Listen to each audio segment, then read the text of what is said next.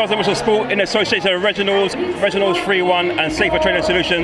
We're at Box Park, Wembley for What's Your Story. Alongside me today we've got 2slick Chris Kongo. Chris, thanks for joining us today. No problem, man. Thanks for having me, bro. Chris, so we're going to move on to boxing now. Obviously, actually, you know what? Let's talk a bit about today's event. So what made you come to today's event? What's your story? I got called up by Sophia, part of ukboxing, and she said she wanted a few of the top guys to come down and just speak about boxing and the journey and obviously the story. So that was the main aim, to come and share with the people, let them know how I started, what keeps me going and stuff, and what's my future plans. So that's what I come to do. Brilliant. One thing I want to ask you is how important is it, like, for young boxers or young people just coming in to want to find a sport to get involved in, to maybe keep them off the streets and keep them on the straight and narrow? How important is boxing and events like today? It's very important, man. I mean, it keeps the generation busy.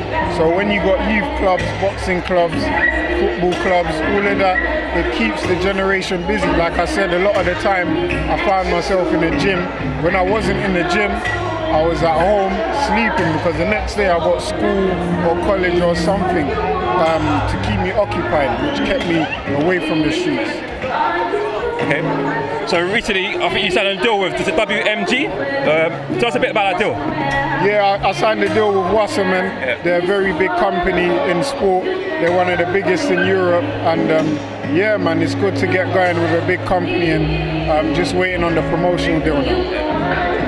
So we'll talk about a bit about your career. Obviously, like you were scheduled to fight Tyrone Nurse at York Hall.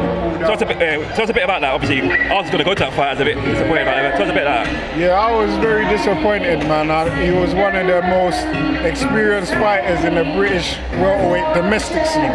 And these are the type of fights I want. I want the Tyrone Nurse fights. I want all these fights.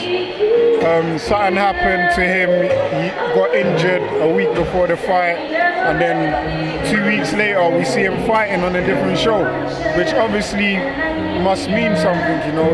It definitely means he didn't want to fight me, so I must be, you know, I must be a threat to him. Wow, I didn't know that. He obviously didn't want that smoke. He obviously didn't want that smoke. It's a bit disappointing, obviously, because I was looking forward to that fight. A lot of my friends were going to go to that fight. So for the fight not to happen, obviously, for a fan's perspective, it's a bit disappointing.